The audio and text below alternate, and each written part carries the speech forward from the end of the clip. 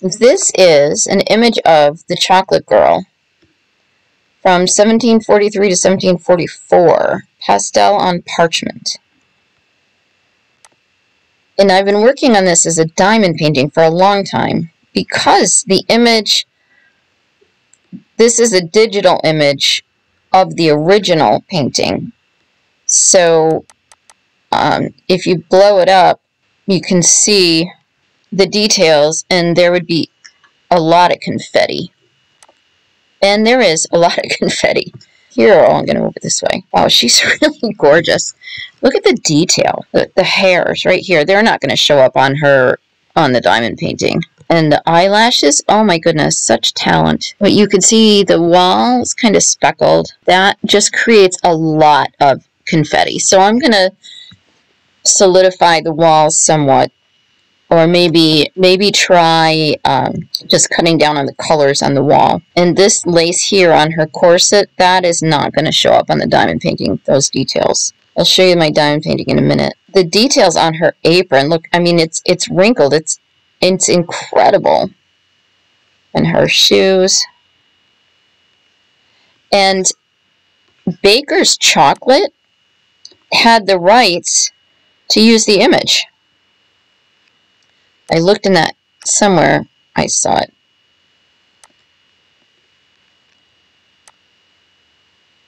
In 1862, the American Baker's Chocolate Company obtained the rights to use the pastel. So this is what I found, but I didn't dig very far. But I do recognize this image of the woman carrying the chocolate. I don't know if this is modernized. I'd have to look back to see if there's any original images somewhere. But here is the diamond painting that I have been working on. It's a little fuzzy right now. Hold on. So I have been coloring in her apron a little bit and the dress and her corset, her top, whatever, right here. So it's not as much confetti as it was. So this is going to take me a while. And the shoes, the wooden floor, I just love that wooden floor. So the speckles that I was showing you in the painting is creating a lot of confetti here. So I might try to get rid of this green color. What is this? Fern green, very light. And this is beige gray medium. And this is beige brown. You know, this beige brown very light looks pink against the green. But remember, this is a computer generated replica of the colors that you're looking at. So this is where you trust the process. See if I can find that picture again. So, you know, the wall does look a little green. And I'm going to work on her bonnet. She's got some pink up here and some white to show the depth, and the darker pink here to show the folds. So I like this, and I think people who would like this too would like Old Masters and the history behind it, because I got it down to 30 colors, and they're all shades of brown and some green. So some people like diamond paintings for the colors, and some people like diamond paintings for the image. Let me know in the comments what you like. If you choose the image first, colors second, or if you choose the image and want to do the diamond painting because of the image. And this chocolate, this mug containing the chocolate, that's going to take me a while to figure out those details too, because I'm going to have to clarify that a lot so that it shows up, so that the details show up. See, because right now that doesn't look great. So I definitely get rid of all this confetti around here. so the colors don't blend with the cup, and tidy up the saucer a little bit and make the details so you can tell where the cup and the saucer meet and make them look like two separate objects. This is pretty cool how the glass turned out. You could tell it's a glass because you could see the wall through it, which is pretty cool, but I would get rid of that too because it's just a lot. So, let's take a look. Let's see, wait a minute, there's another color here. Alright, so it's beaver gray light, beige brown very light,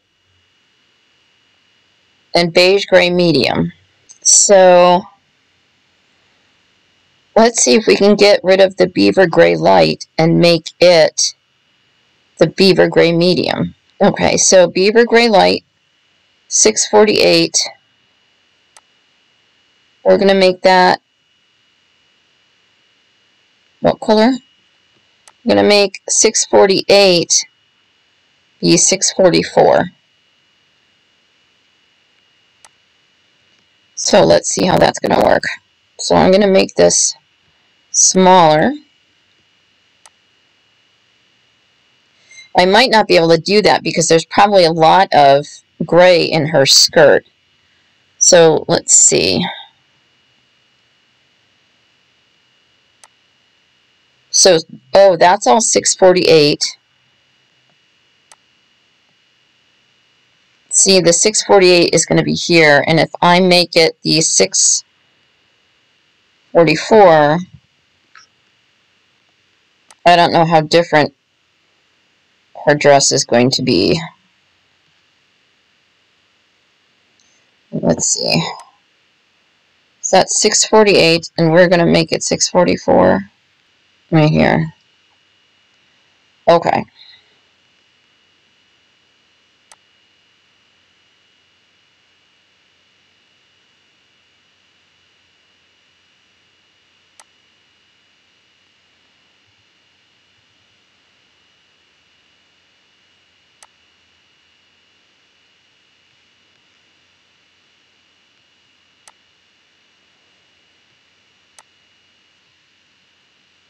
How does that look? That doesn't look bad. That's pretty good. And then, what is this color here? Brown gray, very light. Fern green. So, let's see where the fern green is. Fern green is 524. So, 524, if I decide to get rid of 524 and make that a different color, I got to make sure it's going to look normal in her apron. Maybe, let's see, if I do all of this and make this all green. No, I can't do that because it's all in her skirt.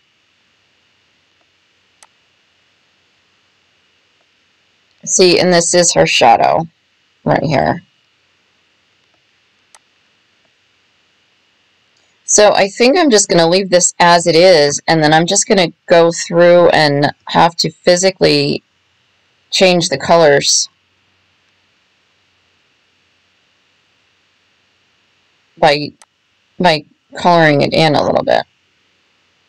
And I can get rid of this shell gray light over here. Well, let's see how that works, huh? This would be a lot of color blocking if I just colored it in.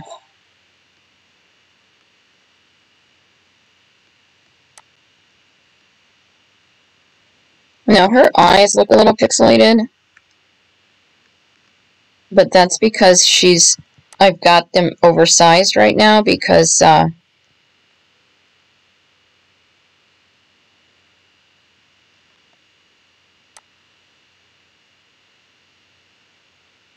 because I have her enlarged so I can see this.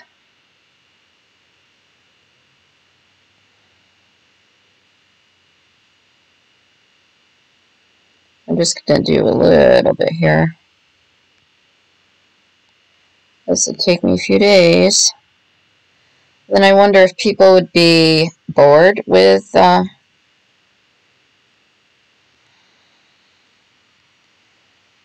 this color, but maybe I could leave some of the confetti in there so it won't be so boring to have so much beaver gray. And then I will, after I touch this up a little bit, I will make the image smaller, which will look like we are looking at it from further away, and see how it looks. You know, I like that better. You can see it's more solid color, but there's still a little bit of confetti, but it looks closer to it looks good. It looks like the image, and it doesn't look like I've changed it that much. I think I'm going to like this.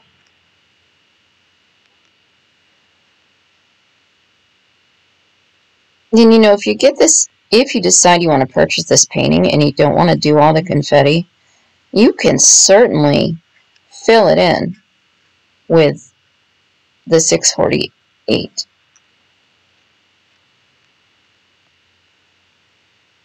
Because it's just a wall, so it's not, you're not going to ruin it by doing that. And also the light that's coming in from the window that we don't see, that's casting her shadow on the wall, that will explain away some of the coloring in this painting too, the way the light is cast on the wall.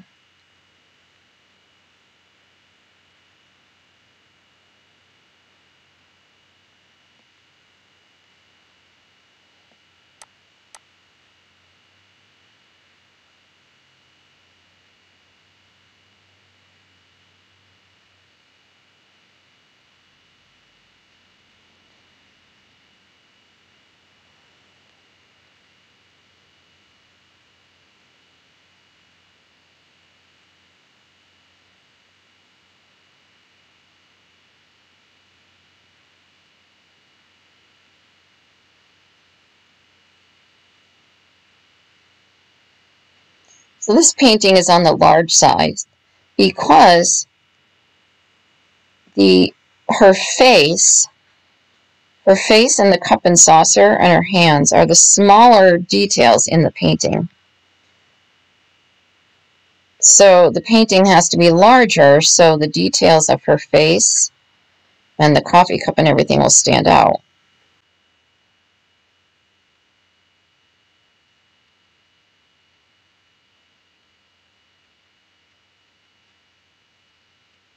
Alright, let's see what she looks like now.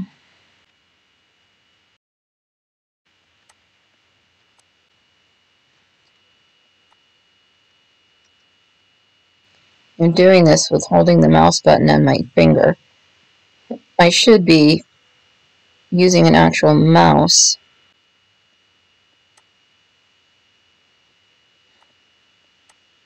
Now I can't bring this down too much more because I don't want her shadow to be lost. You know what? Isn't it interesting actually that her shadow's right here? You know what? Because her shadow ends here, the window must be above her head and back to her right. Because this shadow here is the top of her head.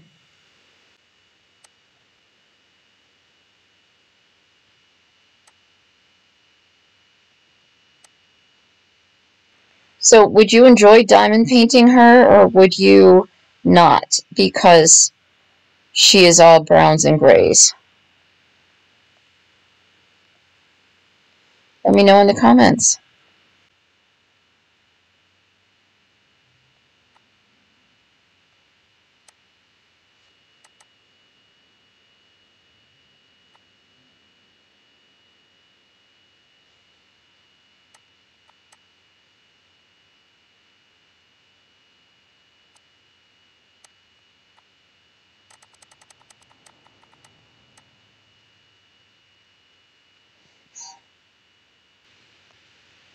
And the pinks in her bonnet. I think this is like shell. Mocha brown. Mocha brown. See, that's how the software picked up that pink, is the mocha brown. But if I use the baby pink, it stands out. That's more of a dusty rose, isn't it?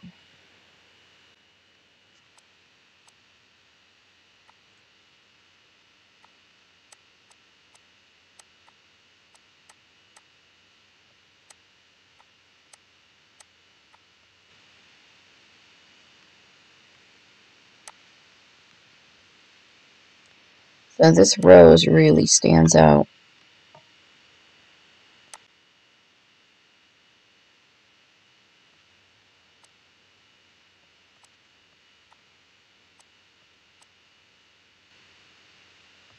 That's almost too dark, isn't it? All right, that's a little better.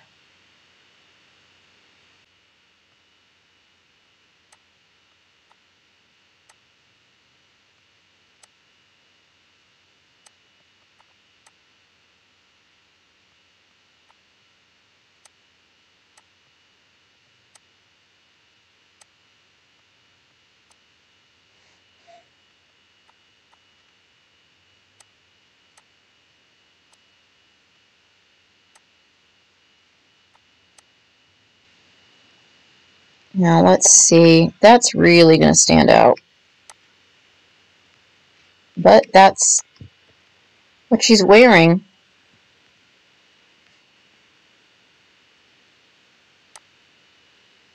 Hmm.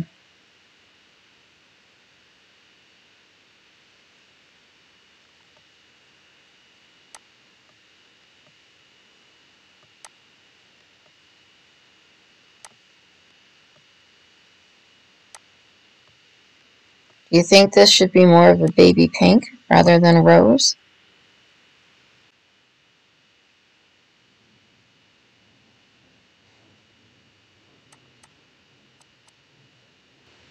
All right, let me know what you think in the comments. I'm nowhere near done with her, but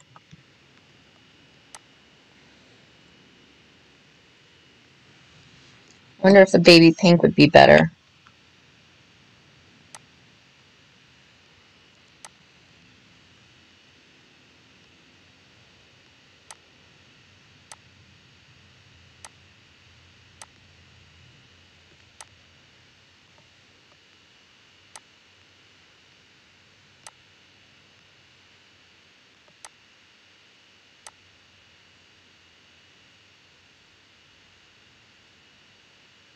Okay, that's the darker pink, and this is the lighter pink.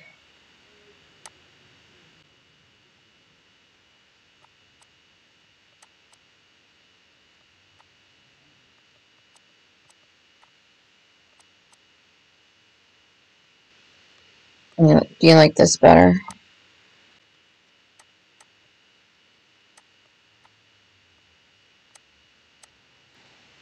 I know it's a little better, isn't it? That is a little better.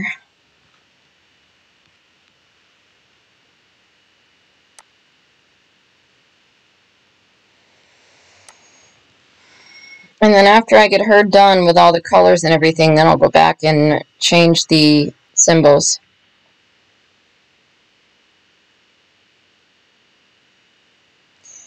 If you're still with me, thanks for watching.